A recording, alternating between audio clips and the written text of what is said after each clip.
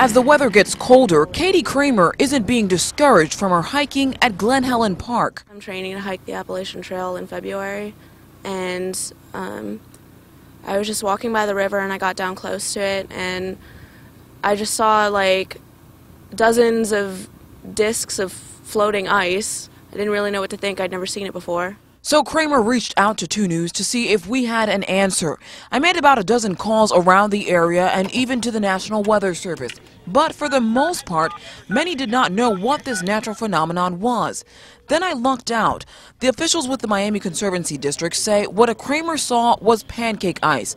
After some more research, I learned that as a body of water freezes, small crystals called frizzels form. But in order to form pancake ice, there must be rough waters.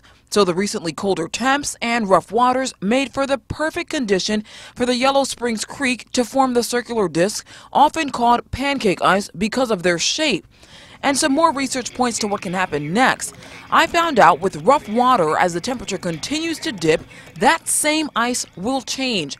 That pancake ice will eventually cement together, which means there could be sheet ice on Yellow Springs Creek.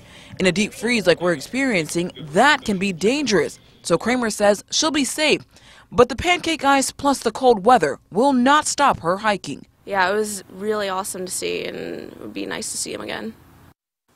That ice will eventually melt with warmer temperatures, something maybe Brian Davis can tell us is coming in the next few days, who knows. But now if you have a tip or a question for 2 News, you can also report it. Just email us at newstips@wdtn.com. Reporting in the studio, Birshel Edmay, 2 News, working for you.